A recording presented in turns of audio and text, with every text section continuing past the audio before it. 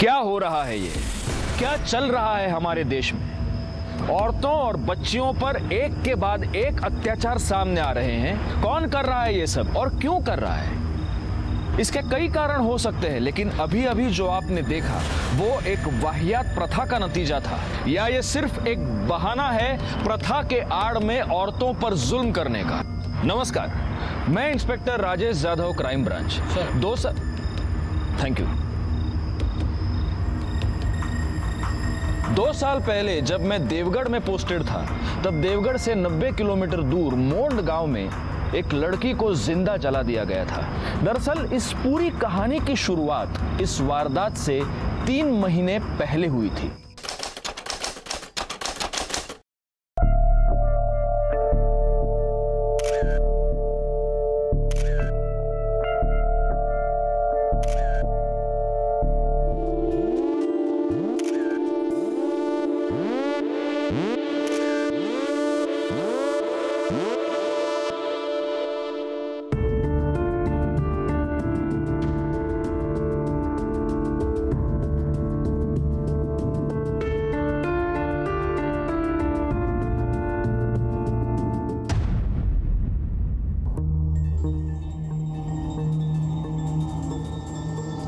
आप पैकिंग क्यों कर रहे हैं?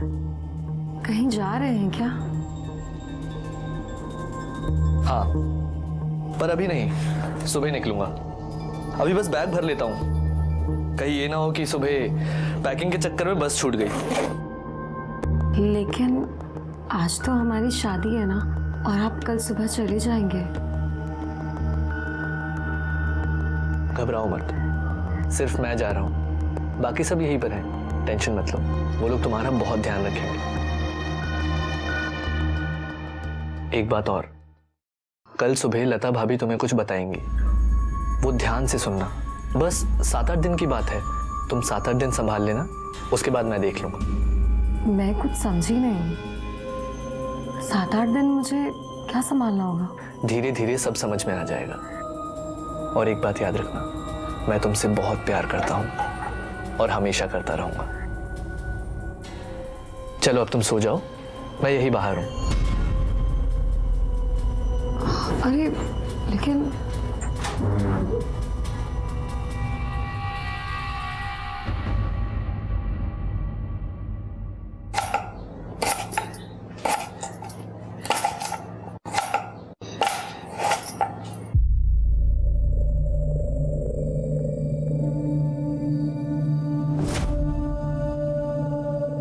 इकड़े वक्त आंखें सूजी हुई है, लगता है नरेंद्र बाबू ने रात भर सोने नहीं दिया। वो तो सुबह सुबह पूना चले गए। ओह, इसलिए रात भर सोने नहीं दिया।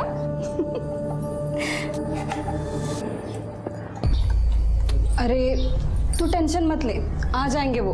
अभी पूना में उनका ट्रैवल एजेंसी का बिजनेस है ना, अगर नहीं जाते तो काम का नुकसान होता। वही नहीं, हाँ, वो कुछ कह रहे थे कि 7-8 दिन मुझे संभालना होगा। 7-8 दिन मुझे क्या संभालना होगा? अरे कुछ नहीं है, मैं तुझे समझा दूंगी। 7-8 दिन काय करायचे ते, नको काळजी करू।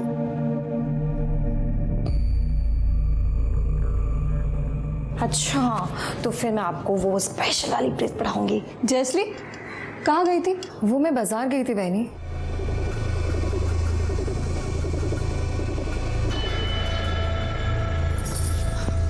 सुन, तेरा महीना कब से शुरू हो रहा है? हाँ, अरे मैंने पूछा तेरा महीना कब से शुरू हो रहा है? 1-2 दिन हुआ है, 2-3 दिन और बाकी है। मीना, तिला समजावून सांग। हो वहिनी। चल गा। वहिनी, वहिनी, ये क्या बोल रही थी समझाने के लिए? कहीं नहीं, अगली बार जब तेरा महीना आएगा ना, तो 16-17 दिन पहले मुझे बता देना, मैं तुझे सब समझा दूंगी। लेकिन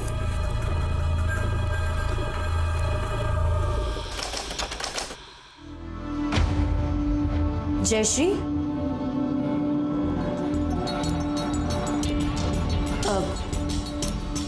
तूने लता वर्णी को कहा था कि तेरा महीना शुरू होने में 16-17 दिन बाकी हैं। हाँ, तो आज से 6-7 दिन तुझे रोज़ नए कपड़े पहनने होंगे और नए गहने भी। कोई त्योहार है क्या? नहीं, कोई त्योहार तो नहीं, बस इस घर की प्रथा है। अगले 7-8 दिन संभाल लेना। आज से तेरा पहला दिन है, तो बस जल्दी से तैयार होकर बाहर आ जा, हम सब इंतज़ार कर रहे हैं।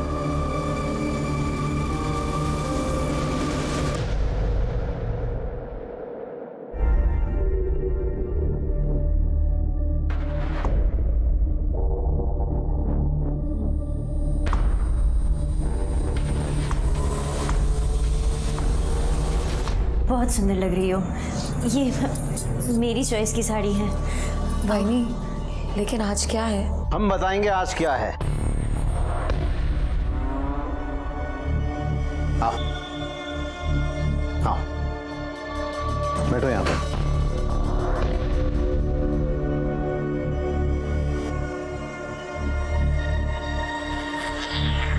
अब हम तुम्हें हमारे परिवार की प्रथा के बारे में बताने वाले हैं। ध्यान से सुनना, क्योंकि तुम्हें अब ये प्रथा निभानी है।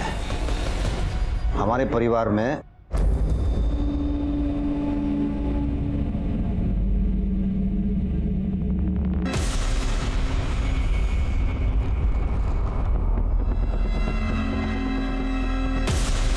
आप लोग का दिमाग खराब हो गया है, पागल हो गए आप लोग।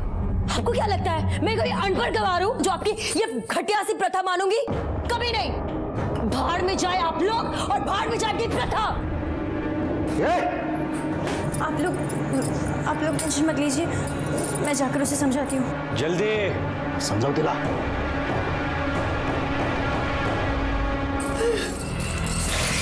इनको तो मैं चौका दिखा के रहूंगी।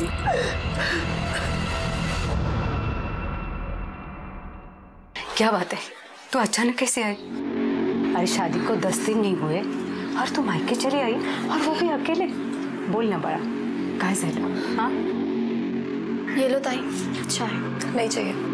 ताई, ऐसा गुस्सा करने से क्या होगा? अब आप बोलोगी नहीं, हमें कुछ बताओगी नहीं, तो हमें कैसे पता चलेगा? अच्छा बताओ, अचानक आने की क्या वजह है? मैं यहाँ ये सोच के आई कि ये भी मेरा घर है, लेकिन तुम लोगों को अगर मेरा आना पसंद नहीं है तो मैं यहाँ से भी चली जाती हूँ। नहीं ताई, अरे ताई! कहाँ से लीला? प्रथा वथा तो भूल ही जाओ, मैं तुम्हारे बिना उस घर में पैर भी नहीं रखूंगी। क्यों बात को बढ़ा रही है? और क्या जरूरत थी ऐसे घर छोड़ के आने की? हैं? बोला था ना मैंने, मैं हूँ तेरे साथ, मैं संभाल लूंगा। लेकिन तूने मेरी एक नहीं सुनी। अब तू एक काम कर, कल के कल घर वापस जा, बाकी मैं देख लूंगा, ठीक है? और जल्दी आऊंगा मैं। चल अभी फोन रखता हूँ।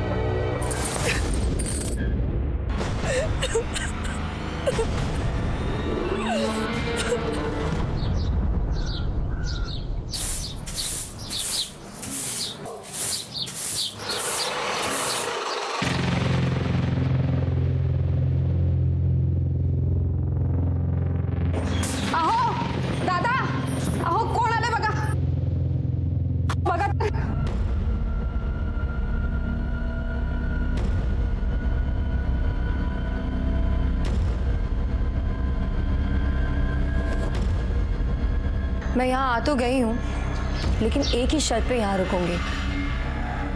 हर महीने वो 7 से 8 दिन मेरी बहन रूपाली मेरे साथ यहाँ रहेगी। ये क्या बोल रही है तू? अगर आपको मंजूर है तो ठीक है, वरना मैं वापस अपने माँ के घर चली जाती हूँ। जयश्री रुको, माँ के घर जाने की कोई जरूरत नहीं है, और अगर तुम चाहो तो तुम्हारी बहन पूरा महीना यहाँ पे रहेगी। चलो रूपाली। लता, हाँ क्यों बोली तो? अगर हाँ नहीं बोलती तो वो दरवाजे से लौट जाती, और तुम्ही काळजी नका करू, आपली प्रथा तिला मानावीच लागेल। कौन सी थी ये प्रथा? या प्रथा की आड़ में कोई ढोंग, कोई पाखंड चल रहा था जिसे मानने से जयश्री ने इनकार कर दिया था। काफी कुछ बाकी रह गया था इस केस में इन्वेस्टिगेट करने के लिए, जिसकी शुरुआत तब हुई थी जब लोकल पुलिस को एक लड़की की जली हुई लाश की खबर मिली।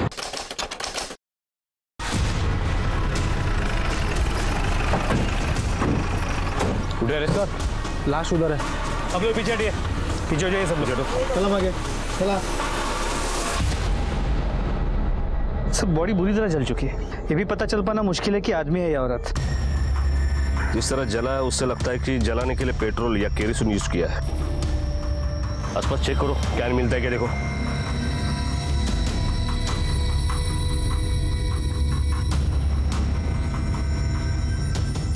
कंफर्म नहीं पर साड़ी सा टुकड़ा वाटतो है जो पूरी तरह जलने से बच गया है। एक काम करो, ये टुकड़ा और डेड बॉडी फॉरेंसिक भेज दो और आसपास के गांव में पता करो कोई लापता है क्या।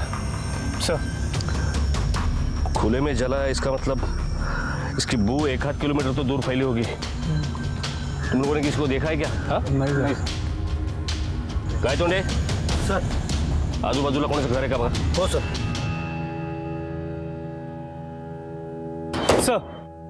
सर, आपका अंदाजा सही निकला। फोरेंसिक रिपोर्ट के मुताबिक वो बॉडी किसी औरत की थी जिसकी उम्र करीब 20 से 23 साल होगी और हाइट करीब 5 फुट 3 इंच। उस पर पेट्रोल डाल के उसे जलाया गया। पर वहाँ बॉडी के बाद जो कपड़ा मिला था वो किसी साड़ी का टुकड़ा था।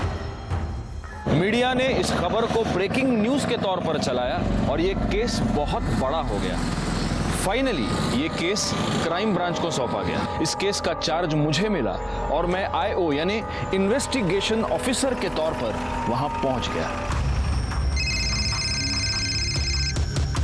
हाँ भाई को बोला, हो पहुंच लो, मैं जस्ट पहुंच लो। अरे चाय के लिए रुका था तब ले ली मैंने गोली बीपी की। अब तुमने पुलिस वाले से शादी की है तो भूख तो। चलो चलो, मीडिया वाले सामने रखता हूँ। सर, ये केस अब क्राइम ब्रांच को सौंपा गया है। क्या अब हम उम्मीद कर सकते हैं कि इस केस में जल्द कोई निकाल आएगा या फिर जो पहले की तरह होता आया है वही चलता रहेगा? पहले क्या होता आया है, विक्टिम्स को न्याय हमेशा मिलता है, इस केस में भी मिलेगा। हेलो, राजेश यादव, यशवंत सुरे। यस सर, आपके आगे का प्लान ऑफ एक्शन क्या है सर? सर कुछ तो बताइए सर। Excuse me. लड़की की मौत पेट्रोल डाल के जिंदा जलाने से हुई है, पर स्पॉट पर न कोई पेट्रोल का कैन मिला है न बोतल। हमने गांव में भी पूछताछ की पर कुछ हाथ नहीं लगा। हाँ, एक इन्फॉर्मेशन जरूर मिली है। लाश मिलने के 4 दिन पहले एक रूपाली नाम की लड़की अपने 22 साल की बहन की मिसिंग कंप्लेंट लिखवाने हमारे बीट चौकी आई थी। सर, मुझे मेरे ताई की मिसिंग कंप्लेंट लिखवानी है। हर महीने वो 7 से 8 दिन मेरी बहन रूपाली मेरे साथ यहाँ रहेगी। पर रूपाली से पहले जयश्री के ससुराल वाले उसकी मिसिंग कंप्लेंट कर चुके थे। तुम लोग यहाँ क्या कर रहे हो? सर, ये मेरी ताई के ससुराल वाले। सर, मुझे पूरा यकीन है, हो ना हो इन्होंने मेरी ताई के साथ कुछ तो गलत किया है। मुझे यकीन है उन्होंने मेरी ताई को गायब किया है। सर, 2 दिन पहले मैं इनके घर गई थी। इन्होंने कहा कि ताई पुणे में है जीजा जी के साथ। मैं 2 दिन से फोन लगा रही हूँ, फोन स्विच ऑफ आ रहा है और अब पता चल रहा है कि ताई पुणे में है ही नहीं। इन्होंने मिसिंग कंप्लेंट में यही सब लिखाया है? झूठी रिपोर्ट लिखवाई इन्होंने। मतलब? सर, 2 दिन पहले मुझे ताई का फोन आया था। ताई बहुत रो रही थी। आपको मेरी बात पे यकीन नहीं ना? आप ये सुनिए। नरेंद्र के भाई ने मेरे साथ रेप किया। प्लीज मुझे बचा लो, प्लीज। एक बात बताओ, ये रिकॉर्डिंग सुनने के बाद नरेंद्र के भाइयों का रिएक्शन क्या था? यही कि वो उन्हें फंसाने की कोशिश कर रही है। लाश का डीएनए रूपाली और उसकी मां की डीएनए से मैच होता है, मतलब लाश तो 100% जयश्री की है। यस सर, रूपाली के बयान और रिकॉर्डिंग के बेस पे हमने इन्वेस्टिगेशन शुरू की। जयश्री ने कहा कि नरेंद्र के भाई ने उसका रेप किया, लेकिन प्रॉब्लम यह है कि नरेंद्र का एक नहीं 3 भाई है और तीनों रिपोर्ट दर्ज करने पुलिस स्टेशन गए थे। साठे जब उनके घर पूछताछ के लिए गया तो उसे पता चला कि नरेंद्र और विलास मिलिंद और मकरंद के सौतेले भाई है। नरेंद्र को छोड़ के वो तीनों ही घर पर थे। देखिए साहब, हम आपसे पहले भी कह चुके हैं कि हमें लगा जयश्री नरेंद्र के पास पूना गई है, पर जब नरेंद्र से बात हुई तो पता चला कि वो वहां भी नहीं है। जितना ढूंढना था हमने ढूंढ लिया, लेकिन नहीं मिली। तो फिर हमने बीट चौकी में कंप्लेंट लिखाई। अब आप एक बार पूछोगे तो भी यही बताएंगे और 100 बार पूछोगे तो भी यही बताएंगे। जयश्री ने रूपाली को फोन पे बोला था कि नरेंद्र के भाई ने उसका रेप किया है, और नरेंद्र के भाई तो तुम तीनों। इस बारे में क्या कहोगे? यही साहब कि वो दोनों बहनें एक नंबर की झूठी है, हमें फंसाने की कोशिश कर रही है, झूठा इल्जाम लगा रही है वो। 4 दिन पहले जयश्री ने अपनी बहन को यह बताया कि नरेंद्र के भाई ने उसका रेप किया, और जिस वक्त रेप हुआ उस वक्त इन तीनों भाइयों की मोबाइल लोकेशन घर ही थी। अच्छा, डीएनए रिपोर्ट से यह तो साबित होता है कि यह लाश जयश्री की है। अब सवाल ये पैदा होता है कि क्या जयश्री का रेप जिसने किया उसी ने उसको किडनैप करके उसका मर्डर किया, या रेप करने वाला कोई और है और मर्डर करने वाला कोई और? एक काम करो सुबह, ये चेक करो कि जिस रात जयश्री को जलाया गया उस रात इन तीनों भाइयों की मोबाइल लोकेशन क्या थी। जी। तब तक हम इस केस को शुरू से शुरू करते हैं।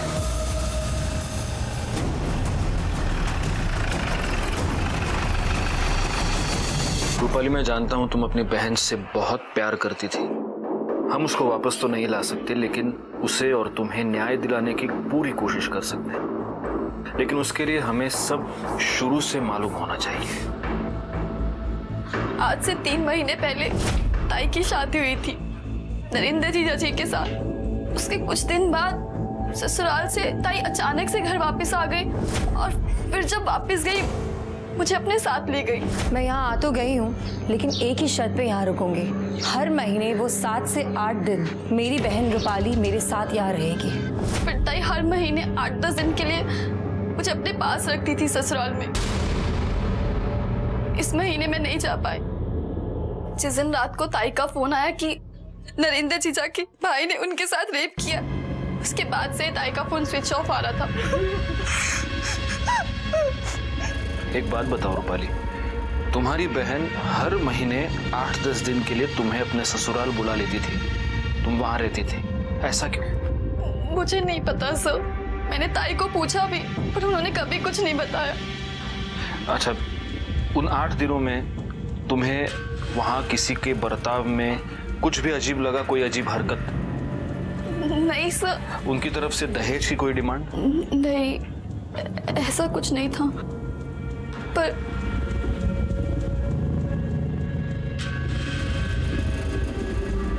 रूपाली, ऐसा कुछ भी है जो तुम मुझे बताना चाहती हो? नहीं सर, सब बता दिया मैंने आपको।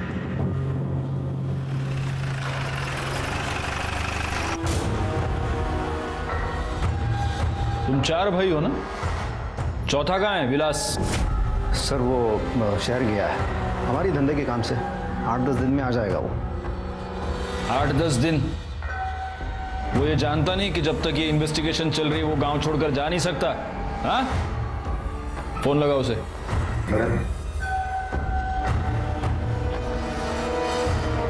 हेलो, स्पीकर पे।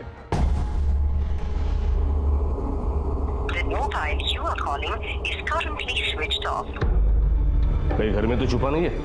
देखो जरा। साहब नहीं है वो यहाँ पर। देखने में क्या हर्ज है? पैसे थोड़ी लगते हैं। साटे गाय तोड़े चेक करा। तुम लोग जानते हो ना, जयश्री के फोन कॉल के बेसिस पर उसकी बहन ने तुम लोगों पर रेप का इल्जाम लगाया है। रेप अक्यूज्ड होने का मतलब जानते हो तुम?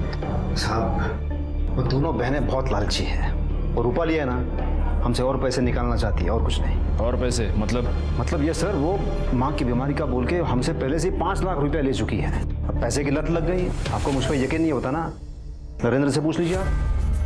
हाँ साहब, हम पहले उसे 5 लाख रुपए दे चुके हैं। मुझे पूरा यकीन है मेरे भाई ऐसा गलत काम नहीं कर सकते। अच्छा, तुम्हें ये पता है कि ये नहीं कर सकते, तो तुम्हें ये भी पता होगा कि कौन कर सकता है? हाँ सर, विलास अंदर नहीं है। सर, विलास आत्महत्या नहीं है। हो गई तसल्ली? अब आप लोग जा सकते हैं। हम कब आए और कब जाए हम तय करेंगे, तुम नहीं, समझे ना? साहब मुझे अकेले में आपसे कुछ बात करनी थी, कुछ बताना है आपको। अकेले में क्यों? जो बोलना इधर बोलना। आवाज नीचे, वरना अगली बार तेरी आवाज निकलेगी नहीं, समझा? बोलो नरेंद्र, क्या बोलना है? यही साहब कि मेरे भाई निर्दोष हैं, उन्होंने कुछ नहीं किया। आपको यही मालूम करना है कि ये सब किसने किया है, तो जाके उस प्रोफेसर से पूछिए ना।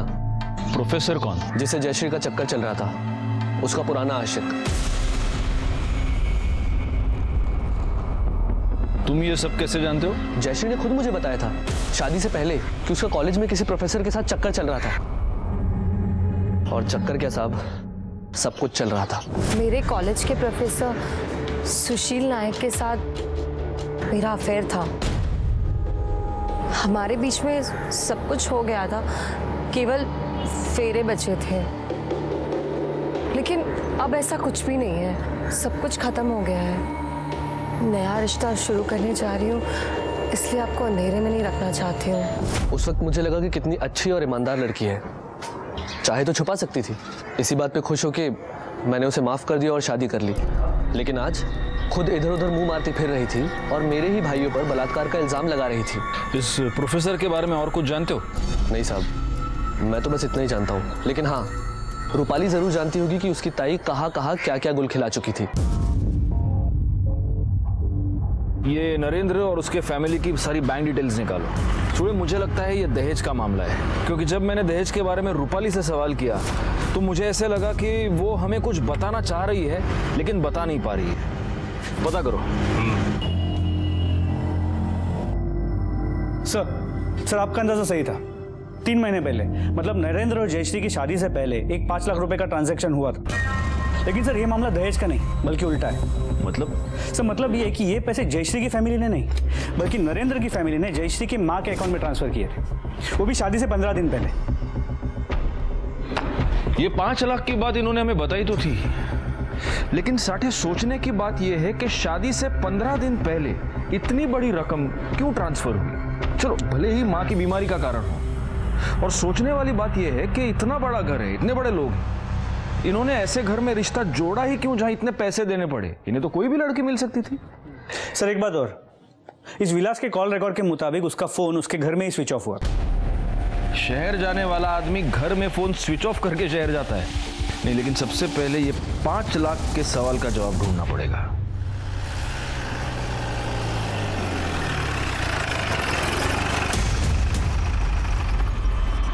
इससे पहले मैंने जब तुम्हें दहेज के बारे में पूछा था तब तुमने ये क्यों नहीं बताया कि नरेंद्र की फैमिली ने तुम लोगों को 5 लाख रुपए दिए थे?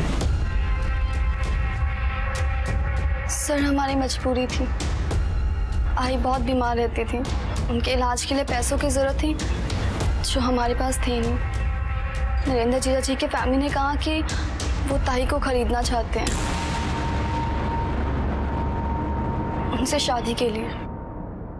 8 लाख देने की बात हुई थी, 5 लाख रुपए दिए, कहा बाकी 3 लाख रुपए बाद में देंगे।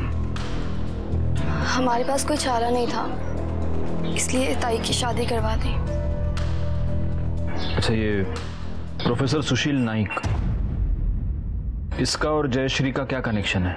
है नहीं सर, था। मेरी ताई उनसे बहुत प्यार करती थी, शादी करना चाहती थी, पर प्रोफेसर सर ने उनसे शादी करने के लिए मना कर दिया क्योंकि वो पहले से ही शादीशुदा थे।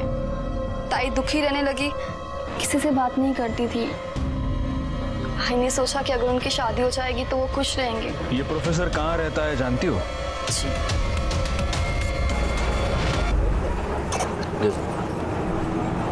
सर मुझे लगता है इस केस में 5 लाख रुपए बहुत अहमियत रखती है और यही कारण जयश्री की मौत का भी हो सकता है। ये मत भूलना छोड़े कि जयश्री ने अपनी मौत से पहले अपनी बहन को जो आखिरी फोन किया उसमें उसने कहा था कि नरेंद्र के किसी भाई ने उस पर रेप किया है। लेकिन सर तीनों भाइयों की मोबाइल की लोकेशन उनके घर की है और जयश्री की जली हुई बॉडी घर से करीब 5 किलोमीटर दूर मिली। इसके अलावा रेप प्रूव करने के लिए हमारे पास उस फोन रिकॉर्डिंग के अलावा और कुछ भी नहीं है। और हम ये भी प्रूव नहीं कर सकते कि वो आवाज जयश्री की है, किसी और की भी हो सकती है। साला विलास फरार है, लगता है रेप करके डर के मारे भाग चुका है। उसका फोन सर्विलेंस पे डाल दो, कभी ना कभी तो ऑन करेगा।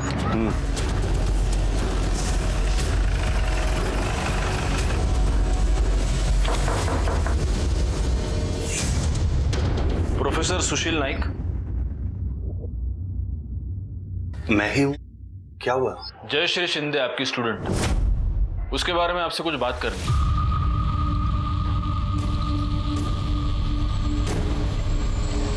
सर क्या हम बाहर चलकर बात कर सकते हैं प्लीज?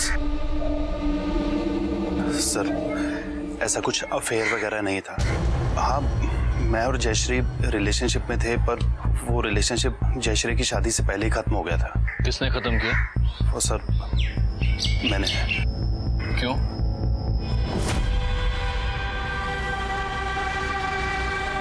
क्या हुआ? ऐसे मुंह क्यों फुला रखा?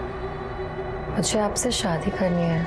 तुम्हें पता है मैं शादीशुदा हूं, मैं तुमसे शादी नहीं कर सकता। देखिए, आप जैसे कहेंगे, जहां रखेंगे, मैं खुशी खुशी वहां रह लूं। तुम क्या बकवास कर रही हो? मैंने तुमसे कहा था कि मैं तुमसे शादी नहीं कर सकता। तुम अपनी मर्जी से आई थी, और अगर ऐसा है ना तो आज अभी सब खत्म कर दो। और फिर उसके बाद मैं जयश्री से नहीं मिला। बाद में पता चला कि उसकी शादी हो गई है। देखिए प्रोफेसर साहब, जब तक ये केस पूरी तरह सॉल्व नहीं हो जाता आप गांव छोड़कर जा नहीं सकते। ठीक है सर। Thank you. सुड़े, इस प्रोफेसर के पिछले 6 महीने के कॉल रिकॉर्ड्स निकलवा। पता तो चले पिछले 6 महीने में इसने जयश्री को कांटेक्ट करने की कोशिश की है या उससे मिला है। अगर ये उससे मिला होगा तो हो सकता है मर्डर में इसका हाथ हो। नहीं, ऐसा कह तो नहीं सकते, लेकिन एक बात जरूर है, इस विलास के गायब होने का इस केस से जरूर कोई ना कोई संबंध है। इन तीनों भाइयों से प्यार मोहब्बत से पूछताछ अब बहुत हो गई। इनको पुलिस स्टेशन पे बुलाओ, अपने तरीके से पूछताछ करते हैं। तुम लोगों से मैं बार बार एक ही सवाल पूछ रहा हूं, विलास कहाँ है? किती वेळा सांगितलं, काम के सिलसिले में शहर गया है। इस बात का ध्यान रखना कि तुम कहां खड़े हो और किससे बात कर रहे हो। अब अगर आवाज ऊंची की ना तो ऐसा मारूंगा कि कान बंद हो जाएगा। और तुम लोग अगली बार जब बुलाया जाए तो विलास को साथ लेके आना। वो इस केस में प्राइम सस्पेक्ट है और तुम दोनों भी सस्पेक्ट हो, क्योंकि जयश्री ने अपनी कॉल में किसी का भी नाम नहीं लिया। उसने सिर्फ इतना कहा कि उसके पति के भाई ने उस पर रेप किया। सुड़े, जरा यांची उजळणी करून द्या। सुना वो रिकॉर्डिंग वापस इनको। ऐक रे, ऐक। नरेंद्र के भाई ने मेरे साथ रेप किया। प्लीज मुझे बचा लो, please. Rape rape rape rape कान पक चुके हैं अभी। इसे रेप नहीं कहते, हमारी ये प्रथा है। प्रथा है आमची प्रथा। प्रथा? हो साहब, मंच को बढ़ाने की प्रथा है ये। अब हम तुम्हें हमारे परिवार की प्रथा के बारे में बताने वाले हैं। ध्यान से सुनना, क्योंकि तुम्हें अब ये प्रथा निभानी है। विलास और नरेंद्र हमारे सौतेले भाई हैं। उनकी माँ हमारे बराबर की नहीं थी, तो हमारे खानदान का वारिस बेटा उनका खून नहीं हो सकता। मीना और लता दोनों को लड़कियां हुई हैं। हम तुमसे लड़के की उम्मीद रखते हैं, उस लड़के की जो हम में से ही किसी का हो।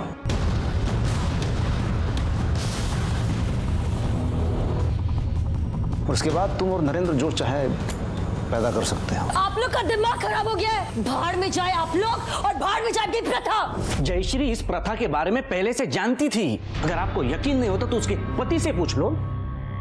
हाँ साहब, मैंने खुद उसको बताया था इस बारे में। तो निकल जाएगा साहब, आप ये जो रेप कह रहे हैं वो रेप हो ही नहीं सकता। कानून की नजर में रेप ही है। आणि आता तर तुम्ही स्वतःच कबूल केलेत ते। मान्य, हमने रेप किया है, पर आप लोगों के पास सबूत क्या है? लड़की मर चुकी है सर। आप ये साबित कैसे करोगे इस रिकॉर्डिंग से? देखिए साहब, कानून तो हम भी जानते हैं। अब आपको कुछ और पूछना है या हम जाएं?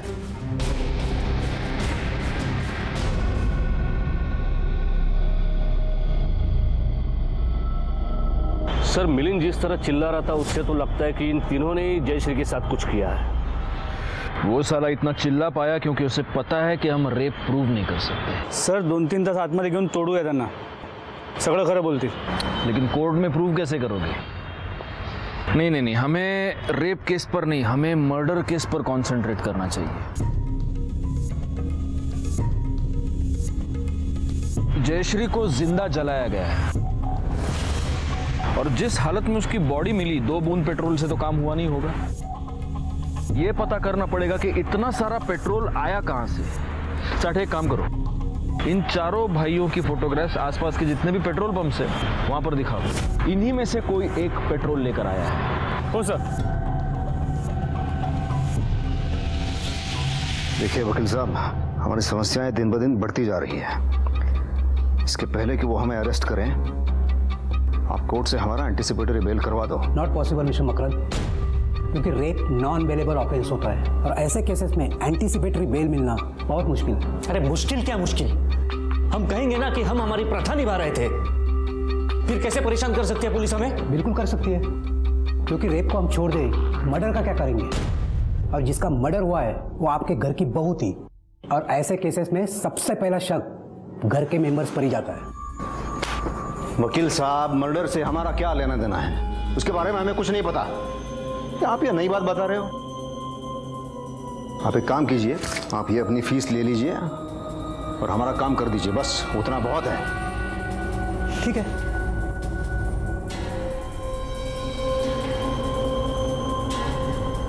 पुलिस को कोई कुछ नहीं कहेगा, उनको जो चाहे करने दो। पुलिस हम तक कभी पहुंच नहीं पाएगी, कर लगा? जी sir, ji sir, I am trying sir, लेकिन ये केस इतना कॉम्प्लिकेटेड है कि हमें कोई लीड नहीं मिल रही। जी सर, सबसे बड़ी प्रॉब्लम ये है कि रेप प्रूव करने के लिए विक्टिम की कॉल रिकॉर्डिंग के अलावा हमारे पास कोई प्रूफ नहीं है। I know sir, I am trying my best. जय हिंद सर। सर, प्रोफेसर सुशील के कॉल रिकॉर्ड्स, उसने हमसे झूठ बोला था। पिछले महीने में उसने जयश्री से 3 बार बात की। इसके अलावा जिस वक्त और जहां पे जयश्री को जलाया गया था, इसके मोबाइल की लोकेशन उसी एरिया की। प्लस इसके पास बाइक भी है, मतलब पेट्रोल पंप से पेट्रोल लेने का बहाना भी है इसके पास। इस प्रोफेसर को उठाओ साठे, अब इसकी क्लास हम लेंगे और इसे सिखाएंगे कि झूठ बोलने का नतीजा क्या होता है। मैंने जयश्री को कॉल नहीं किया था, जयश्री ने मुझे कॉल किया था। वो मुझसे 5 लाख रुपए मांग रही थी। 5 लाख? किस बात का 5 लाख? सर मुझे नहीं पता सर, उसने कहा बहुत अर्जेंट है। सर 5 लाख बहुत ज्यादा होता है, मुझे जैसा प्रोफेसर 5 लाख कहाँ से लाएगा सर? सर मैंने मना कर दिया। उसके बाद भी उसका कई बार कॉल आया, पर मैं पैसे नहीं दे पाया। सही बात है, जयश्री तुझे ब्लैकमेल कर रही थी। उसने तुझे धमकी दी थी कि अगर तूने उसे 5 लाख रुपए नहीं दिए तो वो तुम दोनों के रिलेशनशिप के बारे में तेरी बीवी को बता देगी। तेरे पास 5 लाख रुपए थे नहीं और इसलिए तूने उसका मर्डर कर दिया। नहीं सर, ऐसा बिल्कुल भी नहीं है सर। ऐसा ही हुआ है और इसीलिए क्राइम के वक्त तू वहां पर मौजूद था। झूठ मत बोलना, क्योंकि तेरे कॉल रिकॉर्ड्स सब सच बता रहे हैं।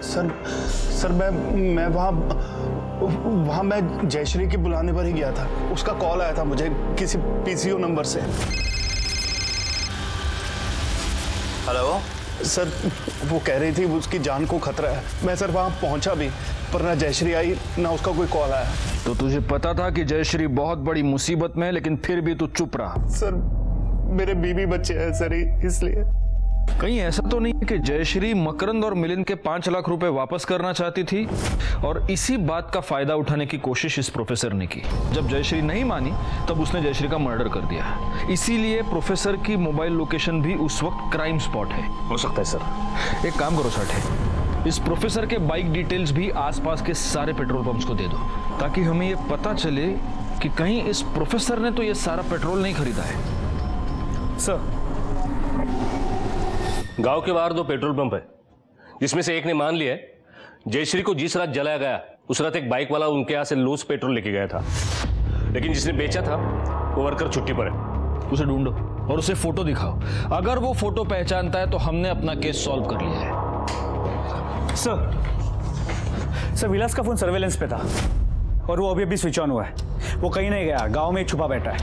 चलो साठे, विलास की अभी मोबाइल लोकेशन कहाँ है? सर फिलहाल तो उसके फोन की लोकेशन स्टैटिक है, यहाँ पे वही छुपा होगा।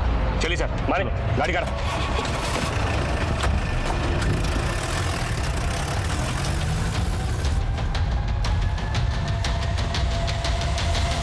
तो नेटवर्क ना होने की वजह से लोकेशन नहीं दिख रहा है। लोकेशन नहीं पता चलेगी तो पकड़ेंगे कैसे सुड़े? एक काम करो, हाईवे पे ले लो, हाईवे पे देखते हैं उसको। नेटवर्क आ रहा है सर। हाँ लोकेशन दिखाई दे रहा है। यहाँ से हाईवे से 500 मीटर दूर पर एक जंगल है, वहाँ का लोकेशन दिखाई दे रहा है। सर मोबाइल की मूवमेंट रुक गई है फिर से, तो वहाँ ले लो। चलो गाइड करो साठे, आगे से लेफ्ट लेना।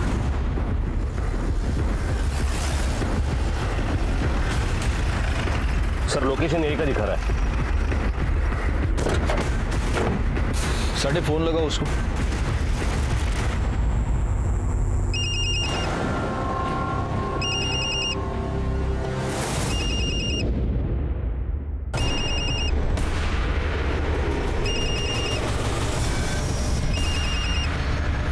फोन पॉकेट में ही है। बैठ, इसे हमें जिंदा पकड़ना था। मुझे लगता है जयश्री का रेप इसी ने किया था और अब पकड़े जाने के डर से सुसाइड कर लिया। लेकिन इसकी बॉडी ठंडी पड़ चुकी है और इसका फोन अभी 15 मिनट पहले तक हमको यहाँ घुमा रहा था। खून भी सूख चुका है। अगर इसको सुसाइड ही करना था तो यहाँ क्यों आया? जहाँ छुप कर बैठा था वहीं सुसाइड कर लेता। चीजें मैच नहीं हो रही।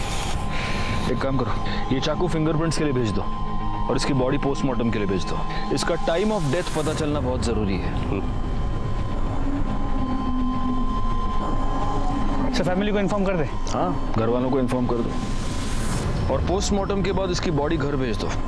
हम भी चलेंगे, जरा देखते तो हैं इसकी मौत का इसके भाइयों को कितना दुख हुआ है।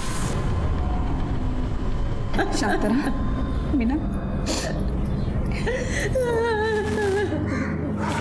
साहब, ये मीना को तो अब भी यकीन नहीं हो रहा है विलास ऐसा कुछ कर सकता है। बहुत बुरा सदमा लगा है इसे। ए मीना, संभाल जरा अपने आप को। जिसे जाना था वो चला गया। लता समझो जरा तेरा संग। दादा, मुझे तो लगता है जब हम घर पर नहीं होंगे ना, तब विलास ने जयश्री का रेप किया होगा, फिर उसे मार दिया होगा। हाँ बोलो। हाँ ठीक है, ठीक है, हम लोग पहुंचते हैं। ओके सर, विलास की पीएम रिपोर्ट के मुताबिक विलास की मौत हाथ की नस काटने से हुई। और ताज्जुब की बात यह है कि विलास के मौत का समय हमारे वहां पहुंचने से 6 घंटे पहले का है। मतलब विलास मर चुका था पर उसका फोन घूम रहा था और हमें भी घुमा रहा था।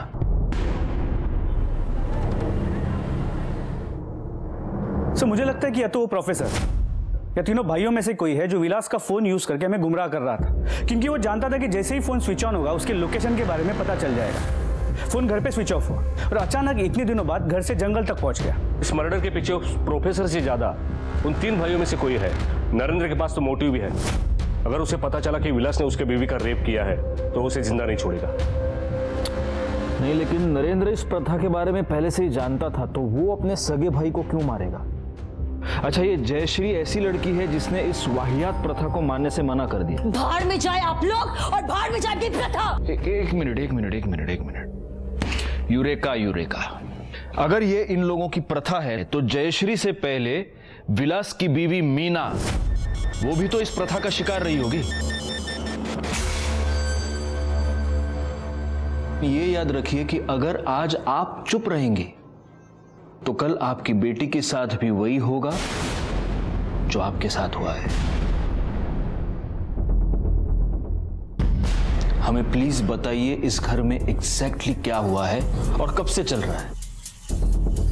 जब से मैंने देखा है तब से ये घटिया प्रथा चली आ रही है।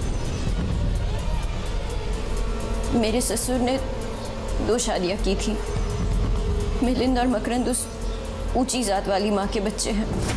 विलास और नरेंद्र की माँ बराबरी की जात की नहीं है, इसलिए भाई होने के बावजूद उन दोनों की इस घर में नौकरों वाली हालत है। जब मिलिंद और मकरंद अपनी बीवियों से बेटा पैदा नहीं कर पाए तो उन्होंने विलास और नरेंद्र को समझाया कि वो ऊंची जात की लड़कियों से शादी करें ताकि ये दोनों उनसे अपना बेटा पैदा कर सके और अपना वंश आगे बढ़ा सके।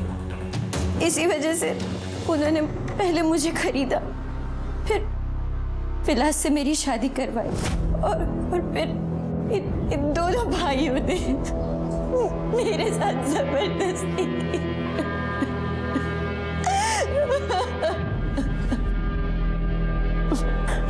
फिर जयश्री के साथ भी इन्होंने यही सब किया। लेकिन फिर इन्होंने जयश्री को मारा क्यों? पता नहीं, पर जिस दिन उन लोगों ने जयश्री के साथ जबरदस्ती की वो उसी दिन समझ गए थे कि वो चुप बैठने वाली नहीं है, इसलिए वो दोनों उसे कहीं बाहर ले जाने वाले थे। नरेंद्र के भाई ने मेरे साथ रेप किया। प्लीज मुझे बचा लो, प्लीज। तू टेंशन मत ले, कुछ नहीं होगा। एक तो बात अपने तक आएगी नहीं, और अगर आ भी गई ना, विलास पे डाल दूंगा। जब आप लोगों ने ज्यादा पूछताछ की तो मैंने विलास से कहा कि जाकर कहीं छुप जाए, वरना उसके भाई उसे ही झूठे केस में फंसा देंगे। तो उसने मेरी बात मानी और वो गांव में ही कहीं जाकर छुप गए। फिर ये बात उनको कैसे पता चली? मतलब ब्लैकमेल करूंगी। विलास कहाँ है बोल? विलास कहाँ है बोल, नहीं तो उसकी गर्दन तोड़ दूंगा मैं।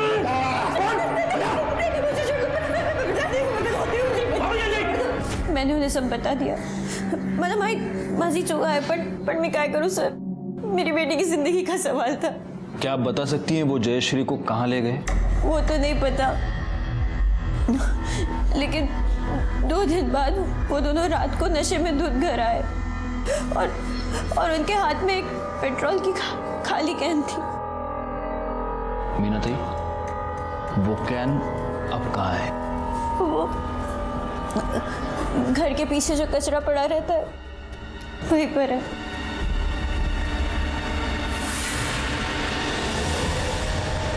तुमने मेरे पास सबूत मांगा था ना?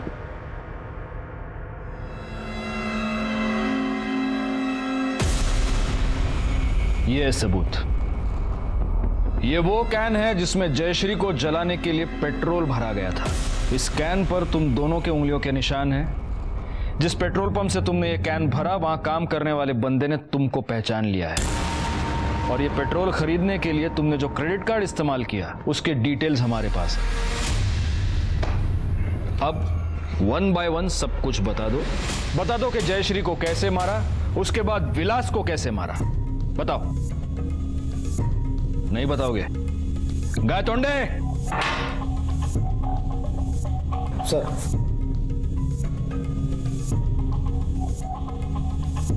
अच्छा होगा तुम अपने मुंह से बोल दो, वरना ये मिर्चियां तुम्हारे मुंह से होते हुए तुम्हारे पेट में जाएंगी और फिर तुम दोनों हर जगह से बोलने लगोगे।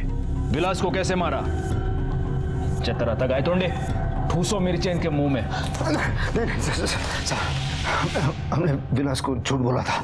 देख विलास, जयश्री तो मर गई है पर हमारे परिवार को फंसा गई, और पुलिस को सबसे ज्यादा शक तुझ पे है क्योंकि तू नरेंद्र का सगा भाई है। तो एक काम कर, जब तक मामला ठंडा नहीं होता तो यहाँ से निकल जा।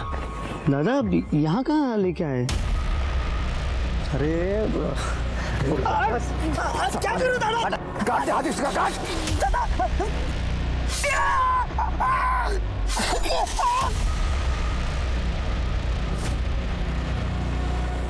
और फिर हमें गुमराह करने के लिए उसका मोबाइल ऑन किया और उसके छुपने की जगह से मौत की जगह तक ले गए। जी साहब। अब जयश्री, उस बेचारे को क्यों मारा? हमने मारा क्योंकि हमारे साथ धोखा हुआ था। धोखा मतलब? तुम्हें क्या लगता है तुम ये प्रथा के नाम पे जो घिनौनी हरकत कर रहे हो, ये सब करने से तुम्हें तुम्हारी ऊंची जाति का वारिस मिल जाएगा? कभी नहीं मिलेगा, कभी भी नहीं मिलेगा। क्यों नहीं मिलेगा? क्यों नहीं मिलेगा? क्योंकि मैं भी ऊंची जाति की नहीं हूँ, और जो मेरी माँ है ना, वो तुमसे भी नीची जाति की है। अब बताओ क्या करोगे? मुझे पूरा दिन यहाँ बांध के रखोगे? बेचारे, शक्ल तो देखो तुम्हारी, ऐसा लग रहा है तुम दोनों का किसी ने रेप कर दिया हो। कहाँ से लाओगे ऊंची जाति की वारिस? कहाँ से लाओगे? धोखा दिया है तूने, पूरा फांसी आ रही है तेरे को। इसने धोखा दिया रे हमें। तू ला रे पेट्रोल लेके आ जा, इस 5 लाख के कचरे को यही जला देंगे। जा।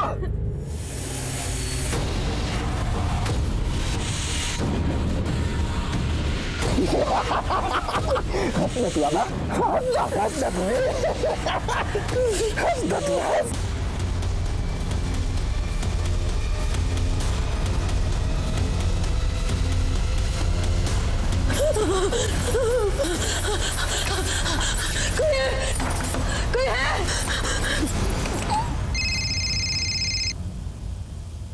हेलो, मैं तालाब वाले मार्केट के पास से बोल रही हूँ। मेरी जान खतरे में। हेलो,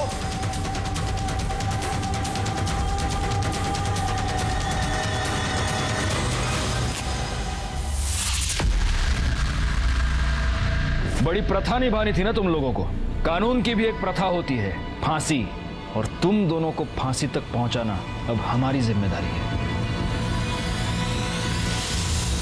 हमारे देश में ऐसी सैकड़ों प्रथाएं हैं जो जयश्री जैसे हजारों मासूमों को अपना शिकार बनाती हैं। आप भी सावधान रहें, जाति पाति रंग रूप प्रथा रीति रिवाजों की अंधभक्ति से बचें, वरना वो दिन दूर नहीं जब नजरें होते हुए भी हम देख नहीं पाएंगे, जुर्म की दस्तक को सुन नहीं पाएंगे। मैं सीनियर इंस्पेक्टर राजेश जाधव आपसे विदा लेता हूं।